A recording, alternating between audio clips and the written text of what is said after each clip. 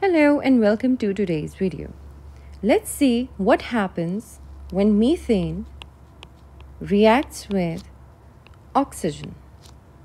It gives us carbon dioxide and water. To see if this equation is balanced, we must count the number of atoms on the reactant side and the product side. Starting at the reactant side, we have one carbon atom, 4 hydrogen atoms, and 2 oxygen atoms. On the product side, we have 1 carbon atom, 2 hydrogen atoms, and for the oxygen, we have 2 plus 1 equals 3. But we are not going to write it now.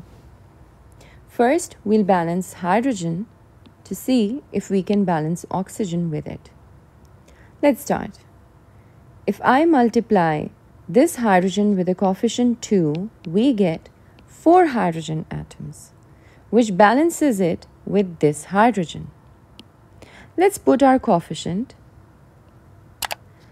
Now this means we have 4 hydrogen atoms and now 2 oxygen atoms.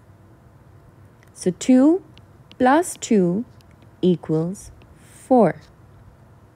And here we have to multiply this 2 oxygen with coefficient 2 to give us 4 oxygens. Now I put my coefficient with the oxygen and we get this equation balanced. Thank you very much.